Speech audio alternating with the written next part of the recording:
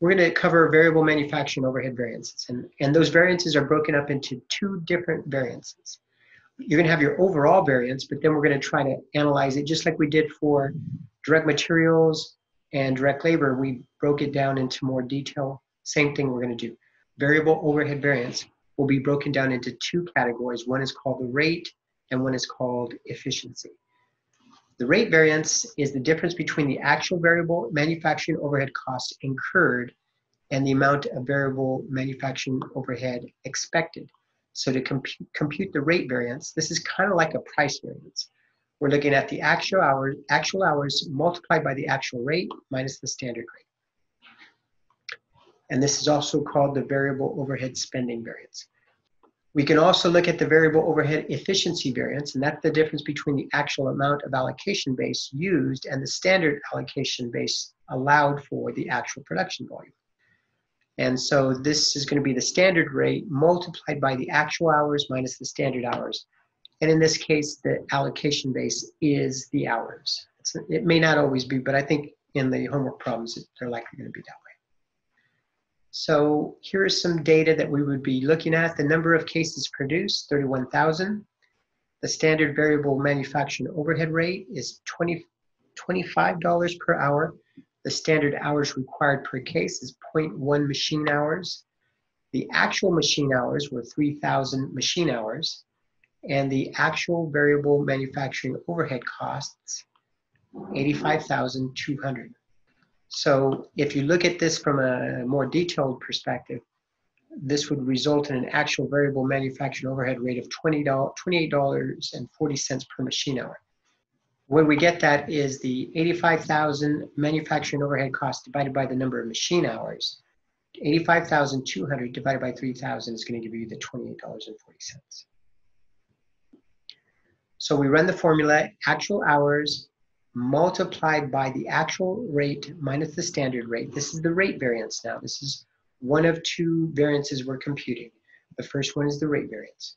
So we run this formula, which means the actual hours, 3,000, multiplied by 2840, which is what we came up with by taking the total amount of manufacturing overhead, variable manufacturing overhead costs divided by 3,000. That's $28.40, minus the $25 per machine hour. That's a standard rate. That's the formula. So the actual rate minus the standard rate. We find that difference. Then we multiply that by the number of machine hours, which is 3,000. And what we get is a 10,200 unfavorable. Why is it unfavorable? Because the actual rate was higher than the standard rate. Then we can compute the overhead efficiency rate using this formula, the standard rate multiplied by the actual hours minus the standard hours allowed. So the standard rate is 25. We can lock that in. We know what that is. Multiplied by the actual hours. The actual hours were 3,000 machine hours, minus the standard hours allowed. Well, the standard hours per machine, or actually the standard hours required per case is 0.10. And since we produced 31,000 cases, then that's what we're going to compute as what is allowed. So 31,000 minus 0.10. So we're going to run this computation. We're going to subtract that from this, from the 3,000. And then we're going to multiply that by the $25. That ultimately ended up being a $2,500 favorable variance. This is the way I like to do things because it's easier for me to understand, or it used to be when I was learning all this. On the far left are actual numbers, on the far right are pure budgeted numbers, and in between is a combination of the two. Actual hours times the standard rate. This is still computing the same, we're just looking at the variable overhead rate variances, looked at it from a different perspective. The actual hours times the actual rate, that's the actual cost. In this case, it came out to be $85,200. The actual hours multiplied by the standard rate, so the only difference between these two are the rates, which is why we're going to come up with the rate variance. This is 3,000 machine hours multiplied by $25. That's $75,000. The difference between these two is 10,000 And so our actual is higher than our semi-budget, so to speak, and that makes it an unfavorable variance. We then take this actual hours times the standard rate and compare it to the pure budget of standard hours allowed times the standard rate. And we have $75,000 here. That's the same thing we had over here, but we're going to use that same $75,000 here, and we're going to compare it to this computation, which is the $77,500. That difference, $2,500. So this ended up lower than this, so that gave us a favorable variance.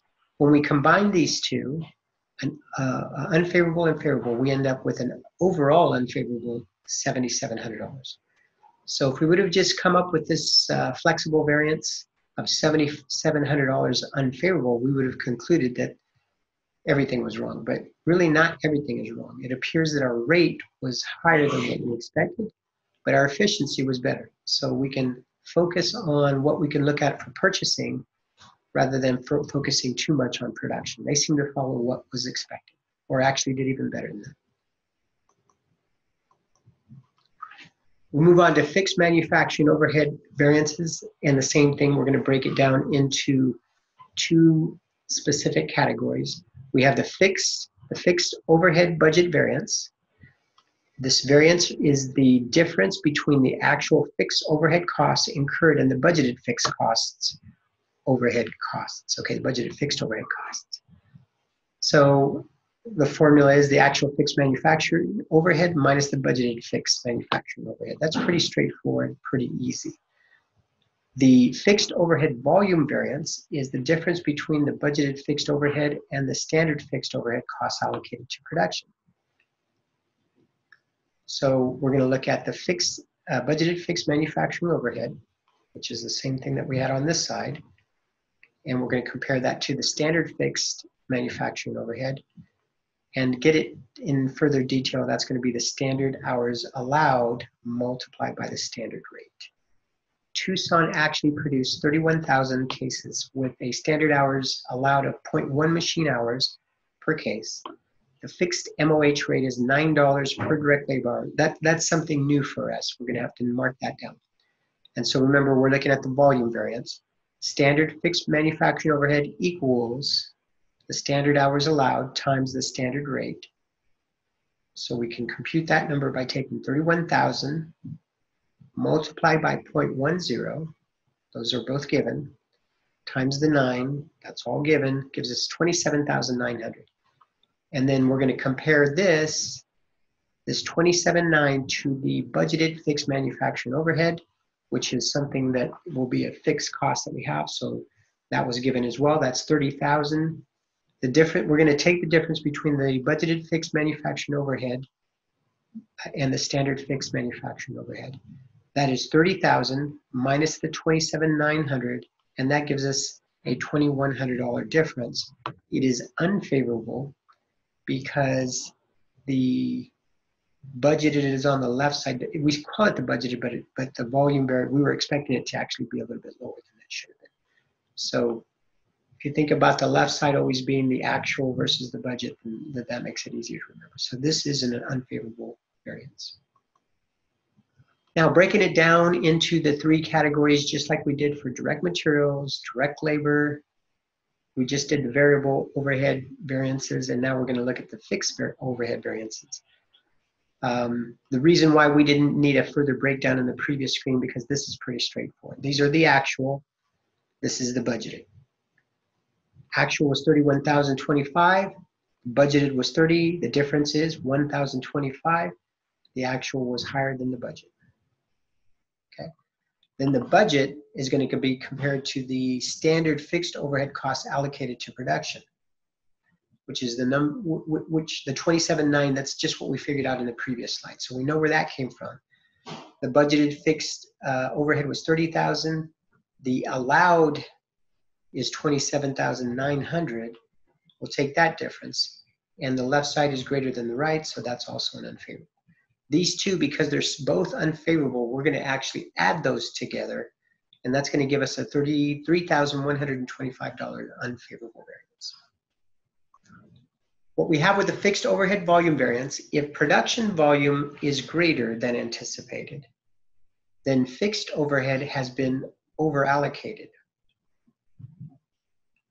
And fixed overhead volume variance is favorable. So production is greater than anticipated. We produce more than what we thought based upon our standard rates. We beat them. We have a favorable variance. If production volume is less than anticipated, conversely, you would expect this to be the opposite. Then fixed overhead has been underallocated, and so therefore the fixed overhead volume variance is unfavorable. Okay, so from here we're going to go to recording standard cost journal entries. Standard costing would involve integrating standards directly into the general ledger accounting by recording inventory-related costs at standard cost rather than actual cost. This helps save in bookkeeping costs because we can do that a little bit more efficiently, and isolates the price and the efficiency variance as soon as possible. As soon as we're recording everything, we'll see those variances. So let's go through the series of transactions and recordings. All right. In this example here, Tucson is recording the purchase of raw materials. So Tucson debits raw materials inventory for the actual quantity purchased recorded at the standard price. So the actual times the standard is what we recorded. The accounts payable is going to be for the actual purchased and the actual price. So we have to do the accounts payable at what we owe because that's what we owe. But because we use the standard versus we're going to debit the standard versus crediting the accounts payable for the actuals, then there's going to be a difference. Potentially, it could be dead on, but if there is a variance, there will be a difference. And that difference for the purchase has to be associated with the purchase price, purchases. That's the only thing. We're not even talking about production yet, so it has to be purchased. So we can immediately see that the difference means we have to credit another account. And so if we have to credit it, then that's going to be a direct materials price variance, and that's going to be a credit. So whenever we think of credits, this is probably a little bit tough to see, but if you remember that an expense is a debit, well, that's a reduction of an expense. So that must be a favorable variance. Intuitively, that should tell you. Let's see if that makes sense. The standard price, which is what we're debiting raw materials inventory for, was $1.50. The actual price was $1.40. Therefore, we're crediting less than we're debiting, and the difference is the price variance, which is a credit, which means that's a reduction of expenses. Credit is good for expenses. Now we're going to record the use of direct materials. Tucson debits work in process inventory at the standard price times the standard quantity of direct materials. So this is pure standard.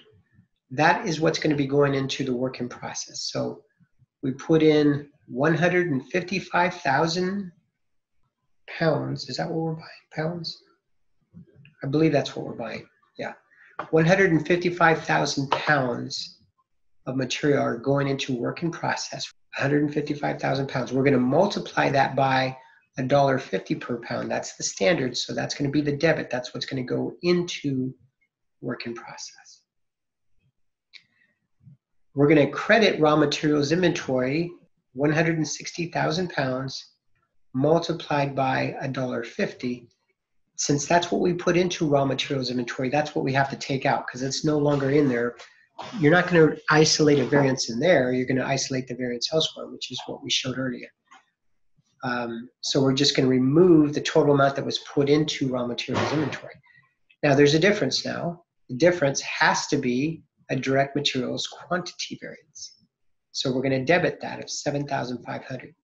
Now this is where we can actually see that, oops, we're actually debiting the variance. So that means the variance is unfavorable. We're adding more debits, more expense to the financial statements. And let's see if that makes sense. We pulled out 160,000 pounds out of raw materials inventory. We were only supposed to pull out 155,000. Somehow, some of that difference some of those pounds just disappear. That's a loss. That's a debit. We're debiting direct materials quantity variance. 7,500. That's the difference between the debit and the credit. Moving on to recording the labor costs. Tucson debits work in process inventory for the standard rate times the standard hours. The company credits the wages payable for the actual hours worked and the actual wages rate. So whenever we're hitting the payables, either accounts payable or wages payable, we're always looking to put the actuals, both actuals in place, right? But in this case, we're not going to separate the variances. We're going to do the computations and figure out which is favorable in what area, and we're going to come up with the numbers. So all of these numbers actually relate to what we had computed before. We're just showing you how to record those journal entries. So we're going to debit work in process $1,550 or hours multiplied by $22 per hour. That is the standard rate and the standard quantity. Standard rate and standard quantity is what's debited to work in process. What's credited is the actual rate and the actual quantity, actual rate. So 34,100 and 34,875. Those are the debits and credits. Now we see the difference. We're figuring, okay, well, how do we come up with the variances? Well, we already did that. Shall we go back and look? Direct labor.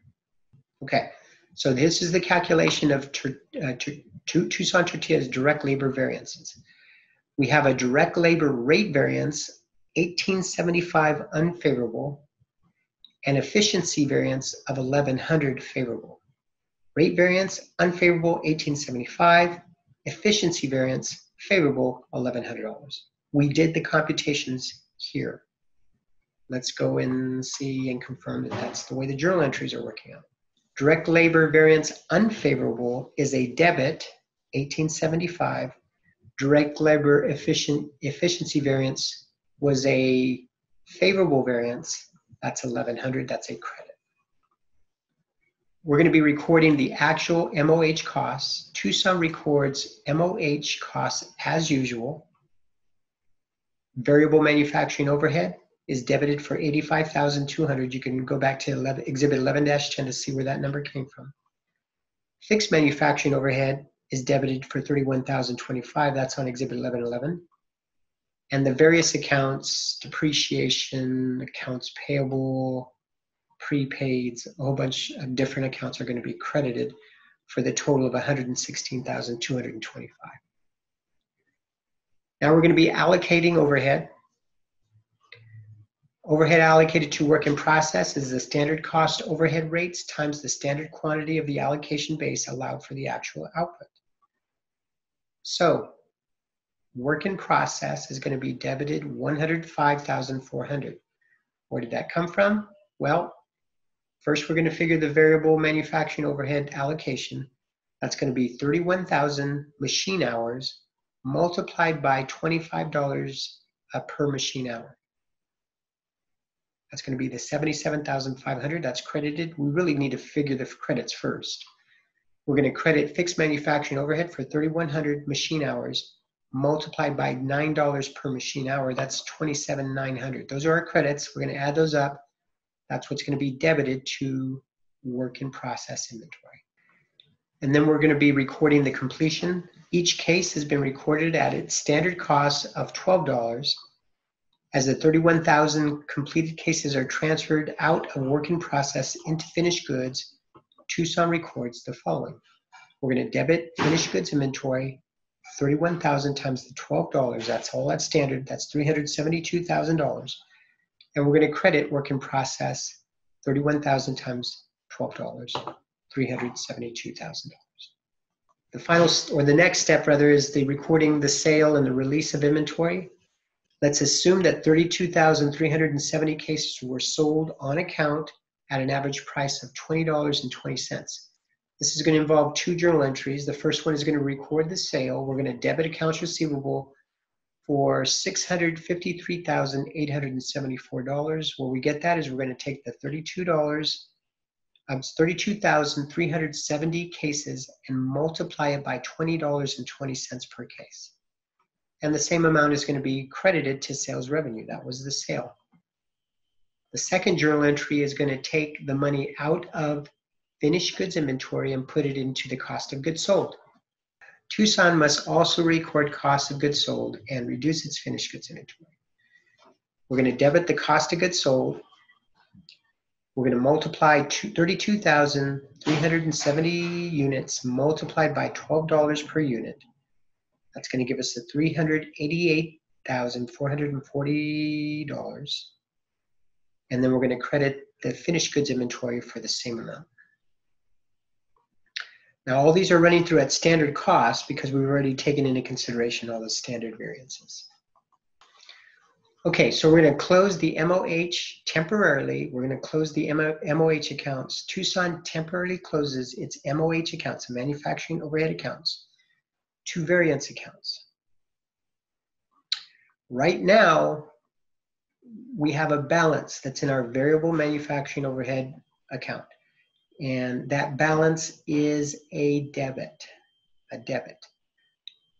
And that debit is $7,700. So to close that balance, to get rid of it, we're going to have to credit it for $7,700. Well, where does that $7,700 comes from? It comes from the variances that we previously computed. The variable overhead rate variance, which was unfavorable, is going to be debited for $10,200. The variable overhead efficiency variance, which is favorable, we credit for $2,500. And then we go ahead and credit the manufacturing overhead, the variable manufacturing overhead of $77. So that closes that account. What's remaining are these variance amounts that are now shown on, I believe they're going to be shown on the income statement. And then the fixed manufacturing overhead account has a, let's see, it must have a debit of $3,125 balance right now. So with that debit, we've got to get rid of it. We're going to credit it for $3,125. That gets rid of it. It's gone. And then we're going to go ahead and recognize the overhead budget variance, which was an unfavorable of $1,025, and then a fixed overhead volume variance of unfavorable of $2,100. Those were both unfavorable variances. That's why they are debited. So all of those price variances, or I should say all of the variances, the price, the quantity, the rate, the efficiency, the MOH rate, the efficiency, the budget variances, all of them end up as accounts on the income statement, but really they are a part of the cost of goods sold. So when it's all said and done, we have the sales revenue that was based upon the amounts that were sold and the dollar amounts. The cost of goods sold starts off with the standard cost, $32,370 multiplied by the $12. That's the standard cost. And then all of these variances that we previously recorded in the over the last few journal entries are then shown on the financial statements, whether they're favorable, which is a credit amount, or unfavorable, which is a debit amount. We sum them all up. It ends up that the sum of these are actually $3,100, and that's a debit, so that's overall an unfavorable. So it ended up costing us a little bit more than what we expected. That was actually pretty close in terms of a percentage. And then our standard cost was at $388,440. Our actual was $391,540, which incorporated the unfavorable variance. And we have our gross profit, operating expenses, and finally our operating income, just like we've seen before. That's the end of chapter 11.